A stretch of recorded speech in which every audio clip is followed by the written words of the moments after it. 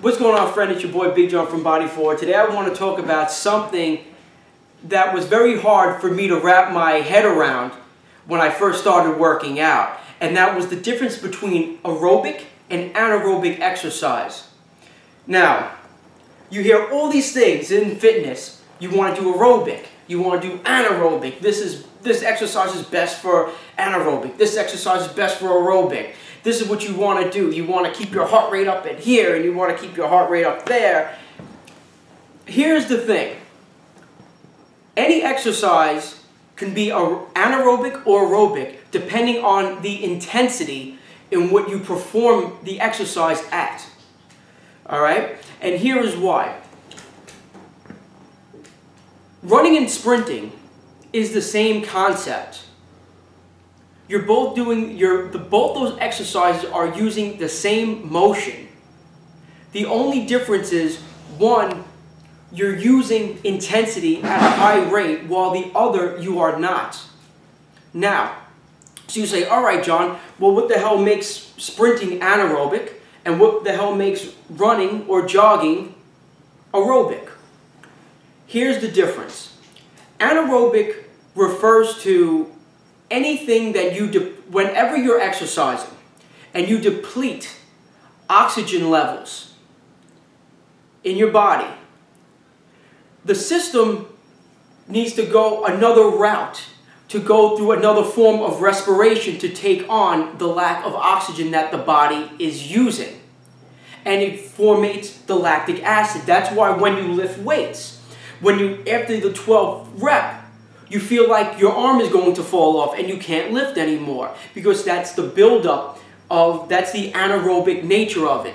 You have less oxygen that you're using when you do a more strenuous activity, which creates a different form of respiration and the formation of lactic acid.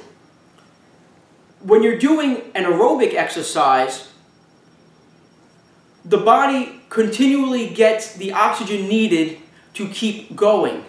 It's maintaining the oxygen level to keep performing. So it goes by an aerobic respiration. It goes via that circuit, that network. But when you use up so much intensity and the oxygen is depleting, and the more and more and faster it depletes, the more you're getting into an anaerobic threshold, and then it's going to turn on an anaerobic mechanism for breathing and to give the body the energy required that it needs to sustain the exercise. Now, if you're jogging, you're not going to build up the lactic acid that you would if you were sprinting. So therefore, there is no need to change over. You're not depleting oxygen crazy, so there's no need to change over into a different mechanism of respiration, a different form of respiration. That's why it's very confusing, because you hear people say, oh, if you want to lift weights, do an aerobic exercise lifting weights. Do an anaerobic exercise lifting weights. That's why it's confusing, because if I'm here just lifting my arm like this, I could do this 100 times, 300 times, 400 times. No big deal. I'm going to get a little discomfort, but I could keep going. Now, if I put 30, 40 pounds in my hands, how many times do you think I can do that? The intensity is much greater. It's putting much more force and strain on the muscle to lift. So I'm lifting, and the oxygen is doing without oxygen. That's why they call it anaerobic. It does a different mechanism now. My energy is depleting the oxygen. I'm depleting the oxygen doing that heavy, intense exercise. When you're sprinting, you're depleting a lot of the oxygen stores in your body. That's why when you do a full-on sprint, you're like this. It takes a form of a different respiration. Now understand, it's not like, your oxygen level completely shuts off, but it takes on a different method of obtaining the energy needed to continue. And that's why your body stops after a while, because you're depleting all of it, so it says enough. That's why when you lift weights, you could only lift so much, and then it stops. That's why when you sprint, you could only run so far and so fast, and then you can't run no more. But if you're jogging, it takes on that different form of respiration, so you can keep jogging for an hour if you wanted to.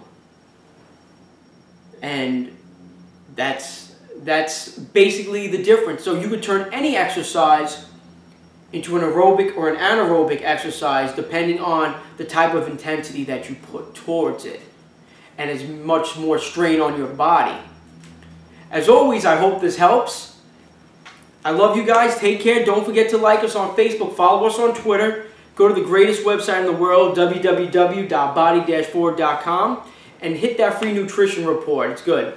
Take care.